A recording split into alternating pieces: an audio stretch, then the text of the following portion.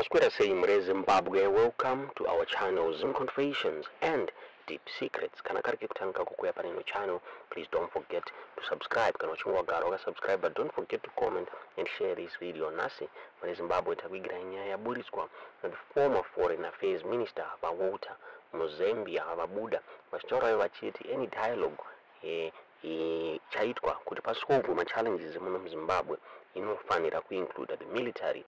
Vakabuda Mastora vachiti a dialogue without the army will not yield anything. Vakabuda pa extend yao Mastora vachiti the truth shall set the people free. A Zimbabwean national dialogue initiative that does not include the army is an absolute waste of time. We still have a remnant of the November 2017 command element that should help in this much sought after reset. Otherwise, in a few more years, it shall be impossible to engage the same army whose command element would have changed completely and subordinated the dynastic politics. Let's reset all prosperous and inclusive future Zimbabwe for all now. Tomorrow may be too late. We can do it. Vakabuda vachitaura zvakare a renowned political analyst Dr. Pedisaiwanya vakabudo vachitaura vachiti the military industrial complex is the decisive power block in both party and state succession politics in Zimbabwe. Susan Mutami vakabudo vachitaura iye achiti I once tried to tell everyone that they needed to engage the military, and I was called a mad woman by people who believe in elections. Tisingaziye kuti munoiona sei nyaya iyi kuti kwatiri kuita pane ma talks ari underway zviri kunzi pada kuitwa a dialogue between the Citizens Coalition for Change pamwechete neZanu PF. Funga va Horseman Ncube vakabuda vachiti they are going to engage President Emerson Mnangagwa on the way forward yenyika. As Honai and Chamisa vakabuda vachitaura ivo vachiti hakuna zvakadaro muri Zimbabwe. Tingaziva kuti munoona sei nyaya yaburitswa yekunzi a dialogue should involve the military, it should involve the army kuti iwanikwe ichiita successful muri Zimbabwe. So pane nyaya yakaburitswa na a UK-based lawyer and a political analyst Brighton Mutebuka vakabuda vachitaura vachiti for Zimbabwe to move forward everybody should accept kuti mugore 2017 they made a mistake nakubvisa kwavakaita the late former president Robert Mugabe. Vataura vachiti all veterans they should realize that they made a mistake, including the army vanofana kuziva kuti they made a mistake muri Zimbabwe. And once people realize that the country can move forward, Abuda vachiti in order to regain the initiative and extricate Zimbabwe from the brink of catastrophe where it is now, all Zimbabweans must collectively accept that they made a mistake in November 2017, including war vets, Chiwenga, MID, the opposition, ZANU PF, etc. Then the dangerous work of dismantling Venism must begin in earnest. If it was collective effort to thrust him there, so it should be to bring him down extremely dangerous. Yes, those Wakabuda, Vachitaura Vakabuda City. We do not exist on this planet to indulge another man's folly and hold the whole nation to ransom. I don't write recklessly. I merely seek to recognize the fatality and magnitude of the crisis in Zimbabwe.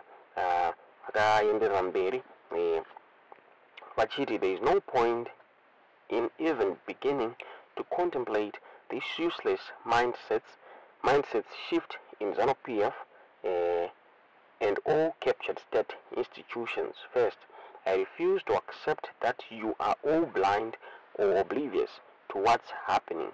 The same way I write this is the same way that some of you took to the plunge and left Zim to challenge Smith's regime. Such a beautiful country we have. What was the point of dethroning Bob? You tell me.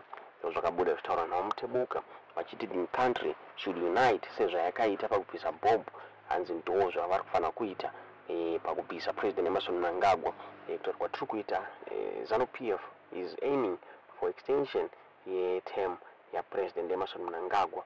There is a dialogue with kuitwa the Citizens Coalition for Change na usmingube kuti wawanikwe but extend the term ya President Emerson Mnangagwa tinazoti munaona usinya kuti pane any dialogue inokonsoita fruitful ere ichaitwa ne ZANU-PF ne the opposition party mu Zimbabwe uye zvakana pachitwa dialogue. Is it worth it kuti the military iwanikwe facilitate this dialogue? Tiudzewo zvamuri kufunga pamusoro penyaya iyi mu comment section.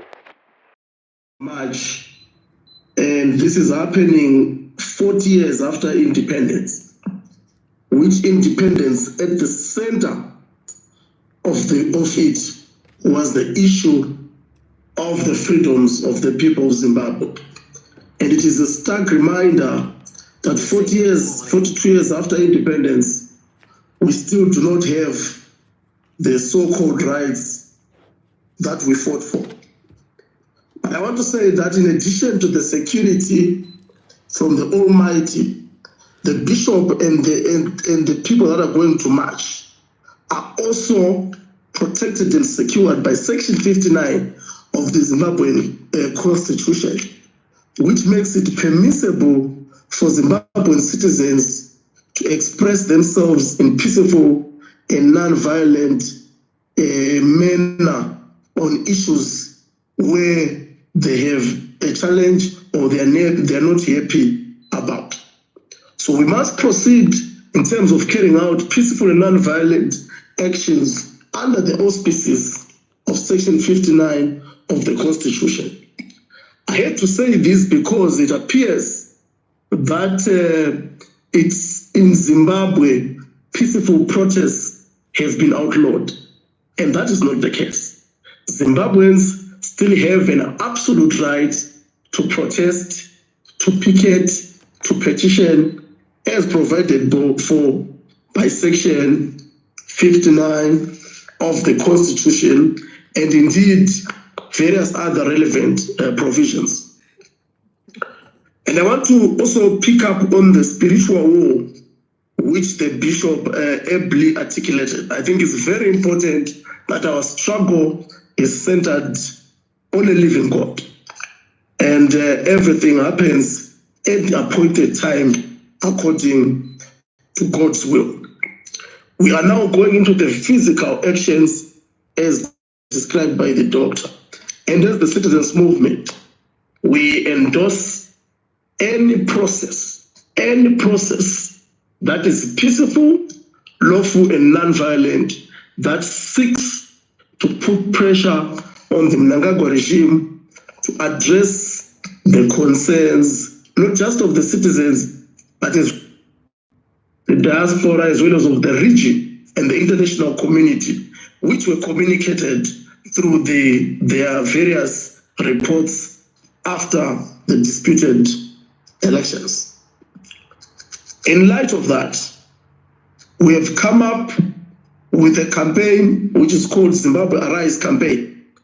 Many of you may have seen something circulating which says no to GNU, no to 2030, no to third term, no to SADC Zim chairmanship, no to illegitimacy, no to corruption, no to dynasty, no to police brutality, no to unjust taxes, and no to partisan food distribution.